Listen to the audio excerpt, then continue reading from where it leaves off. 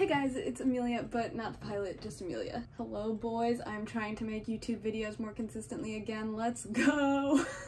I have another book video for you today because that's what I want to talk about. I just really want to talk about books essentially all the time because all I really do is read. So let's get into it. I'm going to do the end of the year tag today, created by Ariel Bissett, I think. She's a Canadian booktuber and I will link her down below. Let's get into it. First question is, are there any books that you started this year that you need to finish? Is there? Yes, there's a lot. I have this bad habit of starting books and not finishing them. So yes, if you follow me on Goodreads, you will see that I am currently reading like 9 books, but in actuality, I'm only reading like 2 because the other ones I've started and I'm like, I will finish that, but probably not going to. We'll see. First up on that list, I do really want to finish this by the end of the year. The 99 PI book, 99% Invisible City. This book is like, oh, I flipped to the most boring page, of course. Very cool, nice design. It is a design podcast that I listen to. They released this book to showcase concepts that they wanted to talk about but are hard to do podcast form. So they did them in book form to better illustrate what they wanted to teach us. And I just really like this podcast and I really like this book. I got about halfway through it and I literally was reading it straight through, but you don't need to read it straight through and maybe that's my problem. But I'm hoping to finish this hopefully by the end of the year. We shall see. This actually came out this year too. Very nice book. I also, don't hate me for this, I started These Violent Delights by Chloe Gong and I just couldn't get into it. I don't know what it was, but I don't really know what I was expecting either. I thought it was going to be more fantasy stuff, but it's more like a Romeo and Juliet retelling in Asia, and I really do want to finish it because everyone's raving about this book. It's all over TikTok, all over BookTube, and I just, it was interesting, but I just couldn't get into it, and I don't know if it was like the romance aspect or something, but it wasn't adventure-y enough for me, I think is what it was. It was more like a mystery, but it wasn't getting into it fast enough. So I'm waiting on the audiobook to come in my library so I could finish it via audiobook because I think physically reading it was holding me back. Do you know what I'm saying? Next question. Do you have an autumnal book to transition into the end of the year? Yes, I do. I am reading only autumnal books from all of September through November, I think. Currently, I just finished reading The Night Circus, which was immaculate.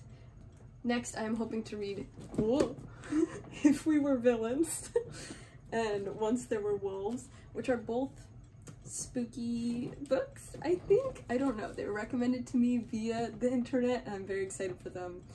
So I'm excited. They both seem autumnal to me. I'm not sure. They just have spooky vibes, woodsy death vibes. So that says autumnal to me. Are there any new releases you're still waiting for? Well, I was waiting for the Anthropocene Reviewed, and I know it's out, but I haven't gotten it yet, and I do want to read it. And then I know there's a new Outlander book coming out, which I also want to get and read, but I'm also like 4 books behind in that series, so I don't actually know if the new one came out yet. What are 3 books you want to read before the end of the year? I'm so glad you asked, because I've planned out the entire end of the year, as I do, because I'm insane. As I said, I'm hoping to read If We Were Villains and Once There Were Wolves, but I'm also hoping to read I don't know how to say it, Secret History, and also the Golden Compass trilogy. We'll see if all of those things happen. I don't know.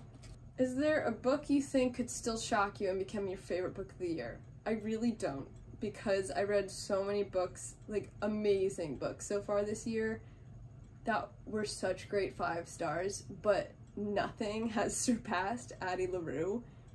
Is literally my new favorite book of all time. And I don't think any book will ever surpass that. Night Circus came really close, but Addie LaRue was just so good. It was like everything that I could want in a book, and it was beautifully written, amazing characters. There was traveling, there was magic, it was spooky. Ugh. I just loved it, and I just don't think any of the books I'm gonna read for the rest of the year or ever again will be as good as that book. Have you already started making reading plans for 2022? Of course! I am a planner. I've already planned out the next like 4 years. What do you mean? I already have 42 books in my 2022 reading list on Goodreads. I'll just read a couple off the top because I'm obviously not going to go through all of these. I still really want to finish the Rick Riordan books that I have, the Trials of Apollo series I never finished reading. I really want to read ACOTAR because everybody is talking about it, but I just simply don't have the mental capacity to do that right now.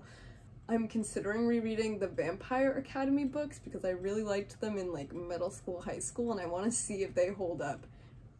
I'm curious. I really want to read The Goldfinch. I really want to read Hamnet. I would really like to read the Name of the Wind series because I've been told it is Harry Potter with a magic system that makes sense. So, sounds good. So that's just a small tasting of what I have planned for next year. Yeah, this week I'm planning on reading If We Were Villains and also Mexican Gothic, and then after that I'm hoping to read Once There Were Wolves, and I'm going to be rereading the Raven Cycle books because, oh, I love them so much and I haven't read them in a hot sec and they really give me fall vibes, you know? So that's what I have planned for this end of the year. I did indeed reach my reading goal already of 100 books, so I'm sort of free to do whatever I want now.